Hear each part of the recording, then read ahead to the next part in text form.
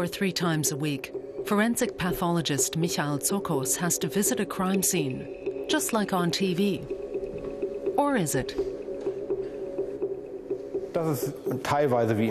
In some ways, it's just like on TV, where you always see the forensic pathologist at the scene of the crime. But obviously, we can't just touch a body and establish a time of death. We need our equipment, and we need to examine the body thoroughly. But work at the crime scene does play a major role in forensic pathology. In Berlin, all cases of death by unnatural causes are referred to the Institute for Pathology at the Charité, and Michael Tsokos is its director. He isn't just the best-known forensic pathologist in Germany, he's also a best-selling author. Tsokos has written a book about unusual cases that forensic scientists have solved. In it, he also clears up some popular misconceptions about his job. The 3 main misconceptions people have about forensic pathologists because of all the TV shows are that we're pathologists. A pathologist and a forensic pathologist have about as much in common as an ophthalmologist and a gynecologist, which is that they both studied medicine. The second misconception is that corpses are identified by family members in the institute. We actually never see the family members.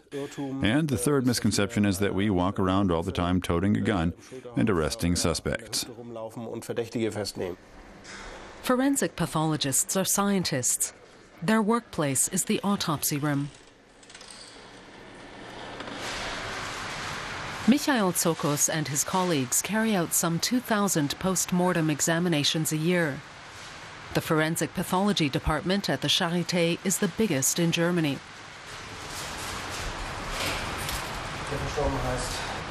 But Tsokos says that in fact, relatively few autopsies are conducted in Germany. A post-mortem examination is carried out on just 5% of those who die, compared to 20% in Scandinavia.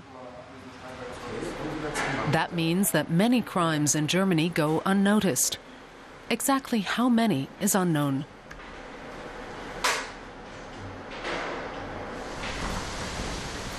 Tsokos has been doing this work for 15 years. Is it possible to get used to it? I can't forget what I see, but it's not as though it lurks in my subconscious and suddenly overwhelms me. I don't take my work home with me. I don't dream about it. Obviously, I remember what I've seen, but I can put it in a scientific context.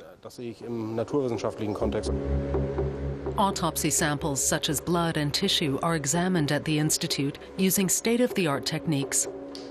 The forensic pathologists can establish whether the person they're examining committed suicide or was murdered, and if so, how.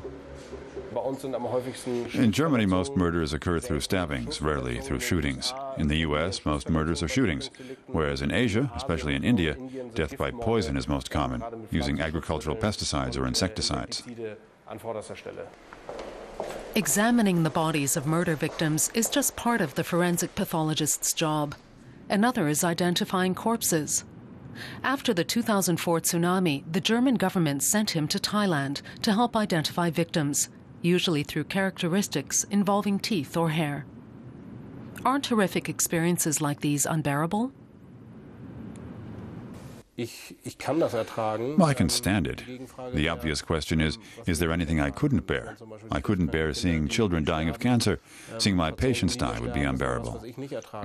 But I do think it's important to be professional and to take up the challenge involved in identifying individuals in a mass of corpses, the challenge of the unknown.